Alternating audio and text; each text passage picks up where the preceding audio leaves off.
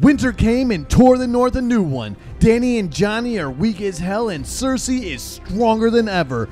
What's next for the final half of the final season of Game of Thrones? Right now on Miscast Entertainment. Here's Johnny. I love the smell of makeup in the morning. Get to the chopper! Say hello to my little friend! I'm gonna make him an offer again. This is Sparta! You're gonna need a bigger boat. Welcome back, you Miscast miscreants, to the Game of Thrones Miscast Entertainment Extravaganza for the mid-season with your host, JJ. I don't know if you guys know or not, but Diet Coke is sponsoring this episode, and they used to have cocaine in it, but not anymore, but I still fucking drink it because I don't give a shit. And they still use cocoa leaves, so it's all good. And your other host, the expert of recaps, the man of recaps. Hey, welcome to the Man of Recaps. Great to be here, guys. Thanks for coming by. This host right here, Jon Snow, I mean William Davis Moore, is happy to have you. All right, guys, first 3 episodes, what's your general thought? Go. Jesus, so good, amazing, just back to back. Every episode has been better than the last, extremely cinematic.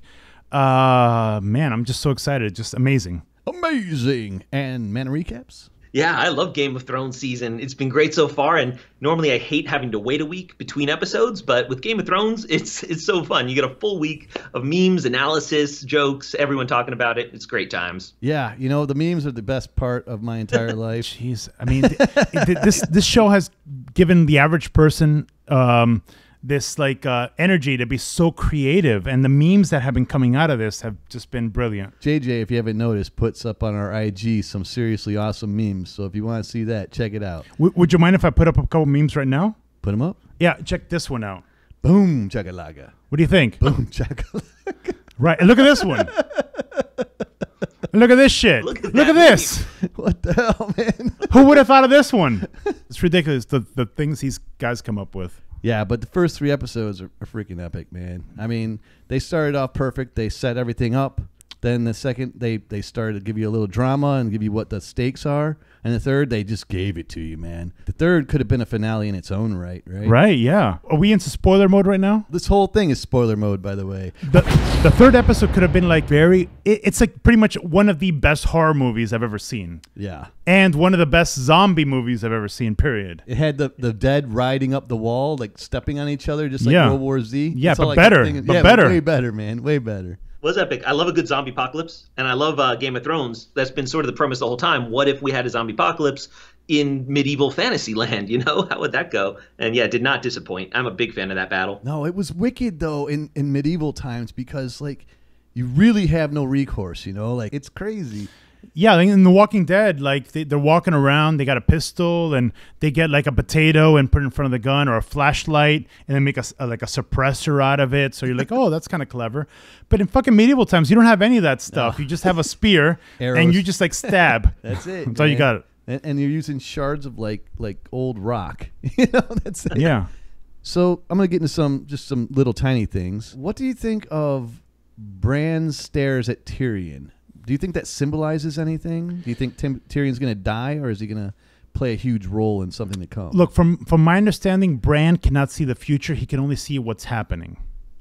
So Okay. I really don't know what that means. I agree. I think that's a misconception. People think that Bran's like a Doctor Strange situation where he's seen all the futures and he's orchestrating events, but that doesn't seem to be how his powers work. I think he's just, using his knowledge of the past and of everyone and sort of trying to figure it out. Like predict the future based on what he knows is like an encyclopedia. I don't think he's even trying to predict the future. I think he sees so much.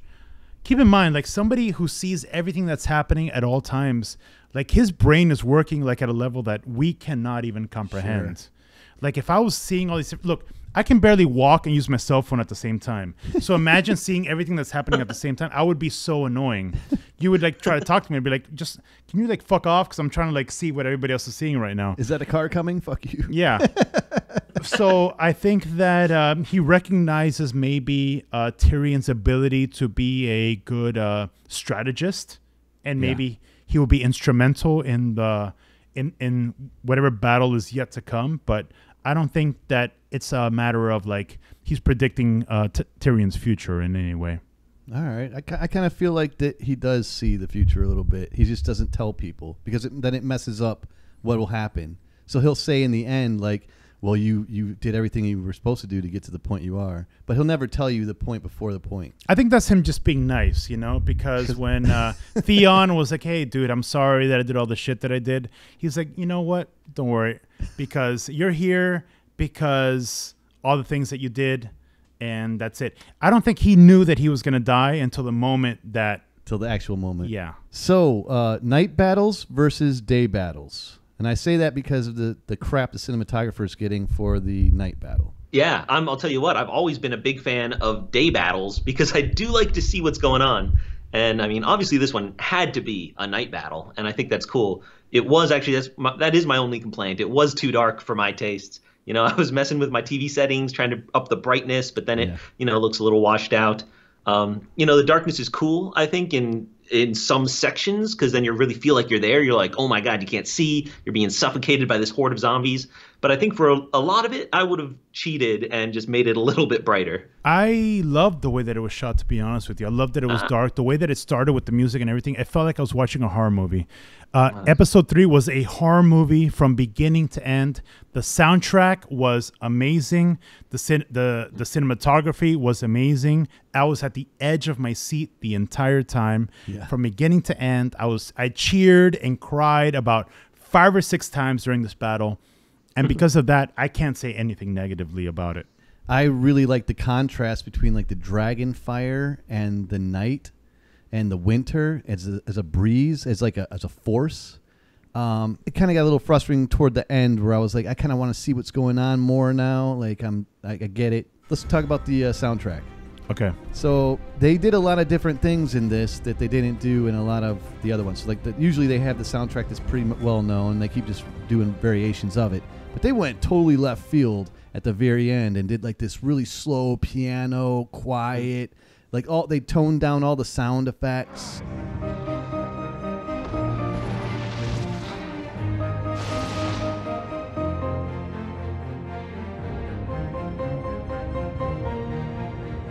What do you think of his death? Running towards the Night King with a spear in hand. Well, you know, it was brave. I guess that's what you do if you're really the last man standing and there's the Night King. You're like, let me just go for it. But, you know, yeah, clearly he got taken down pretty quick. Night King's a beast. It wasn't even, I mean, the dude didn't even like give him a second. Rushing towards the enemy, full speed with the spear in hand, seems kind of like a poetic way to go, as opposed to just kind of like standing there and waiting for the Night King to lob your head off. So, yeah, that I think gave Theon a little bit of a cool ending. I really like the slow pace of that. Like, they never do really a lot of slow motion in Game of Thrones, so I really appreciated the slow motion in that scene. So, the Night King's impervious to dragon fire. Like, did anybody see that coming? No, I always thought, you know, you could just burn him with a dragon. I figured that would be the best way to take him out. But it's true. I mean, we've seen, I guess, throughout the series that they can sort of walk right through fire. They're just too cold to be hurt by it. So, yeah, I guess that makes sense. It was a pretty awesome moment. Yeah. I never thought about it, but it would have been a total cop-out if she just would have been able to roast his ass without a fight, you know? But it was cool. Like it was just like a really cool moment, and something that I want to talk about with this episode. There were so many amazing cinematic episodes. I want to talk to the nerds out there. Yeah, I want to talk to the Game of Thrones nerds, personally. Yeah, you guys right there. A lot of people have been shitting about, you know, like different things that happened with Arya. This should have happened. That should have happened. Maybe ice spiders, all this other bullshit. That would have been cool. Look, I don't care about any of that stuff. Sometimes when it comes to when you have a book or a screenplay, you have to always like adjust for movies. You can't bitch at the screenwriters for adjusting things the way that you wanted them to be. If you read the book first, it kind of messes up your head a little bit, your mind space. But if I haven't read the books yet. I've refused to, by the way. But the things that we're seeing right now in the episodes are not in the books yet. Yeah, I'm a book fan first, which is kind of funny. Yeah. And you know, I've seen a lot of hate, yeah, especially for this last episode and the show in general over the last few seasons from book readers and from huge Game of Thrones fans. I think it's because they have too much. They build their expectations up too high in their heads, you know, and they come up with all these really wild theories that they're disappointed when it doesn't happen. And it's like, no, Game of Thrones has been doing a fantastic job of making a show. And even though a lot of the intricacies in the book story have been streamlined dramatically, I mean, that's kind of what you want in a show like Game of Thrones. You have to, Now I have a question. Are you guys disappointed that the Night King took a dump in the 3rd episode as opposed to just kind of writing it out to the 6th? Absolutely not. In fact, I expected him to die in this one. I was not shocked that he died like everybody else. Not everybody was shocked, actually. I knew Cersei in my heart. I knew she was the big bad forever, Really? I thought that he would last to the end, personally. I think he was just a tool to tone down Dany's power and give us the real fight. It could have gone either way for me. I'm not disappointed. A lot of people, they say, oh, the Night King should have been the big bad climax of the final episode, taking him out. But for me, Game of Thrones, I always understood it to be a realistic human story. Right. And then you had the Night King, out there as this other threat, this big fantasy threat. But I'm glad he got out now and we get to focus on the human conflict again. Yeah, because it's Game of Thrones and no one wants a Night King to sit on the throne. That's true. He wouldn't sit on the throne. He just erased it. He would destroy it, yeah. He doesn't care about thrones. Yeah. A couple of highlights and one more little thing that I got to bitch about. Maybe everybody wants to bitch about a little bit. But what do you guys think of Drogon flying up in the air with all those whites on him like freaking Siafu ants? That shit was it made my skin crawl. Yeah. What's a Siafu ant? It's like a 3-inch long ant that eats babies in Africa, best known in Indiana Jones and the Kingdom of the Crystal Skull. That's terrifying. I think HBO should make a show called Siafu Ants about eating African babies. So Azor Ahai, no one expected Azor Ahai to not be the 2 main candidates, Dany and Johnny. Is it Arya? Can you explain to the not so extreme nerds what an Azor Ahai is? So that's the prince that was promised. Oh, okay. That Melisandre's been talking about the entire freaking show. She thought it was Stannis, and then it ended up being Stannis. Jon Snow after. Then she thought it was Jon Snow. Then Sunday said it could be possibly Dany, and then Melisandre fucked off, and then everybody still's like, I think it's probably Jon, and then no, it's probably Arya now. But there's no flaming sword. So, do you guys think it was Arya, or do you think that they just said "fuck that stupid legend" after building it up for 6 seasons? Yeah, we'll see. It is made a much bigger deal in the books. You get a lot more talk about the prophecy. You sort of get to hear the full prophecy, and they do mention it more often going forward. It seems like that was something also streamlined in the show, and it's unclear, how much it will matter. I don't know if in the books we will actually get a literal flaming sword, or if maybe that's the entire point of a prophecy. It's like Jon and Dany, they didn't necessarily kill the Night King, but they got the forces together. They fought against the Long Night. So, maybe that counted well enough. And can we give a moment of silence, please, to Edison, Beric, Melisandre, Jorah, and most, if not all, of the Dothraki? They literally shit on the Dothraki. I mean, they hyped them up with the flaming swords, and then they died within 30 seconds. It was pretty cool looking, though. It was amazing. Watching those little lights go off, you're like, holy shit, that is so brilliant. Was quieting. There is no better way to create dread. Right. Yeah. And then they kept cutting back to the Unsullied, watching this shit, who really have no balls, but have the biggest balls of anybody else in this fight. Wait, I want to make a point about that. So the guys with the balls ran away, but the guys without the balls stood and kept the line. Yeah. Not only that, but they saw all these tough motherfuckers just die within seconds, and they were like, "Well, fuck, let's stick with it. Protect the retreat." Yeah, it was an awesome moment. All right, looking forward. All right. So at first, everybody thought Ghost was toast. I even did. I was pissed off at Jorah for it, but now we know from the trailer of 4 that there's an image of Ghost. He survived. Yeah. So Ghost lives. I've been dying to see Nymeria come back. To me, there's this fantasy moment where Arya is about to get killed, and Nymeria comes with her fucking wolf pack and just fucking rescues her at the very last minute. That would be a very romantic notion for me. I don't know if it's going to happen or not.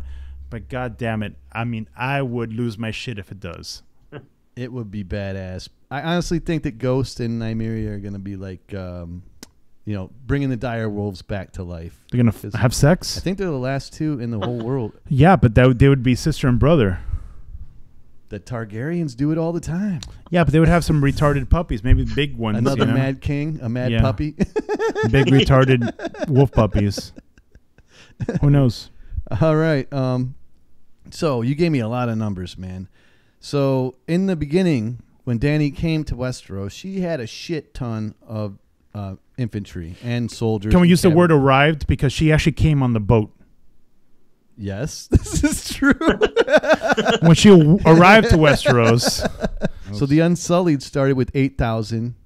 What do you think they're left with now? I would say about half, which was about what, 4,000? 4,000 Unsullied. Yeah.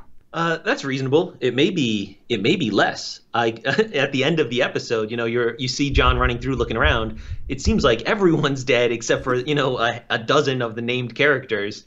But then, in the preview, it looks like there's still some around. So I would say maybe that's going to be a big problem. Maybe they're down to like a quarter of their initial troops, and so that's why the Cersei fight's going to be so hard. The Dothraki had 80,000 members, and they're all cavalry, right? Or, cavalry. Yeah, cavalry. 80,000 troops on horseback in an open field, and as Robert would say, nobody wants to meet Dothraki in an open field, but those motherfuckers got eliminated within 30 seconds. Knights of the Vale started with 10,000. I think they're gone. I think they rode out with the Dothraki. That's what my opinion is. They weren't all that badass to begin with. And the Northerners, 10,000 strong. Most of the Northerners, those 10,000, they weren't real soldiers. They were just kind of like troops. They were the people. Those are the moments where we saw Davos kind of talking to all these like punk ass dudes, and the punk ass dudes were like, "Oh shit, we're not soldiers. What do we do?" And Davos was like, "Yo, bro, man up. We got to go fight the undead or else your family's going to get killed." And they were like, "Oh, fuck. All right. No problem." I feel like Davos was hiding behind the corner the whole time, just waiting for the shit so he can kill Melisandre, dude. That look in his eye when he walked out and watched her like fade away, he was just like, you bitch. Like, one of the most prominent memes that I saw was like, in the first season, everybody was like freaked out that all our favorite characters were dying. And now in this episode, none of our favorite characters were dying. And everybody seemed to be kind of disappointed by that. I am not disappointed by that at all, considering we have 3 episodes left for characters to die. And I think the next 3 episodes, if I had to make a prediction, I'm kind of getting ahead of myself. We're going to see some homeboys die. I think we're getting another setup, another battle, and then an ending. I think that's how it's going to go, like a 3-act play. Who's going to win Clegane Bowl? It's too obvious that everybody wants one side, so I'm going to have to say I don't know, and I don't even want to make a prediction on that. Like, maybe they kill each other. I'm a big supporter of the Hound in Clegane Bowl. I think that'll be his glorious moment. Yeah. He finally kills his brother.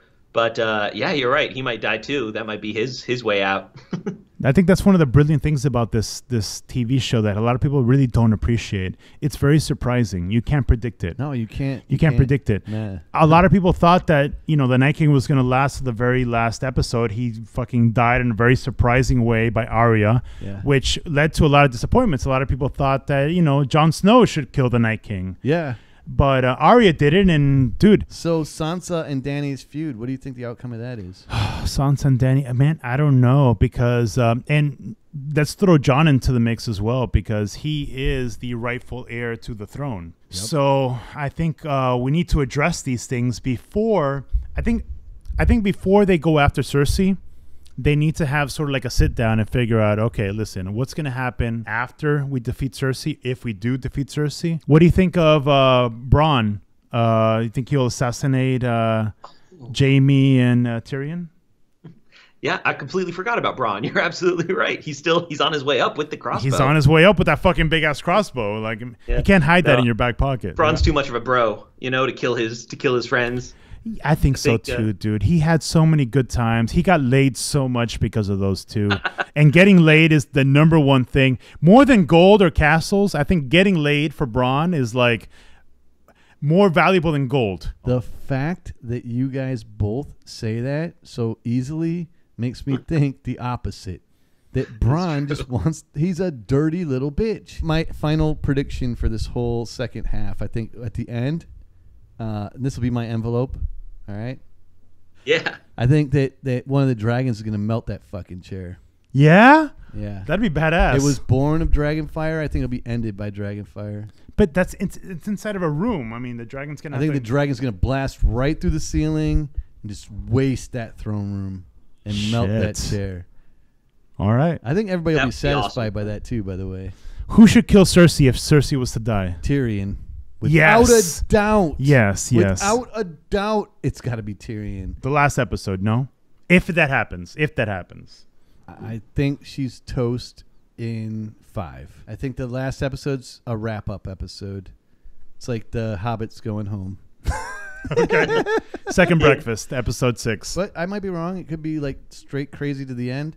I just feel like it's too much energy to throw at the wall. Like... No pun intended. I love it. Yeah. That's going to wrap up this crazy maniac panel on Game of Thrones mid-season. As always, thank you very much for joining us. Thank you, man of recaps, for once again honoring Miscast Entertainment with your presence. Yes. Yeah, I love being here with you guys. If anyone's come over from my channel, subscribe to Miscast Entertainment. These guys are hilarious. They're smart and funny. Talk a lot of good stuff. So give them that subscribe. That's very true. That's a good recap of how we are. To recap everything. Smart and funny. Dude, if you guys haven't seen, he has an episode on Forbes, like Forbes magazine. Forbes magazine Recommended his the Avengers recap Yeah. you need to see. All that stuff will be linked in the description. Check it out. You will not be disappointed. Hit that subscribe button. Ring that bell. Hit up our merch. Link in the description. Cool merch. Cool merch. We've got all kinds of stuff. Die-cut stickers, hats, shirts. I've got a really cool idea for a Game of Thrones shirt mixed with Avengers that'll be up within 2 days of the release of this. So check that shit out. Until the next time, guys. Peace. And then I think there's going to be no crown to have because the Iron Throne will be destroyed. Yeah, but they can get married. He can be king, she can be queen, and they can both sit on the Iron Throne. That's too happy an ending for this damn show. Yeah, that would be the happy ending. But you know, the Iron Throne, it's just the one chair. They would have to build a whole nother chair next to it. So I don't think we'll end up getting that. I think they should just dump that chair. That chair's not very comfortable at all. Let's get a couple lazy boys out there, you know, like with the leather, with the automatic recliner, just going like bzzz. You know?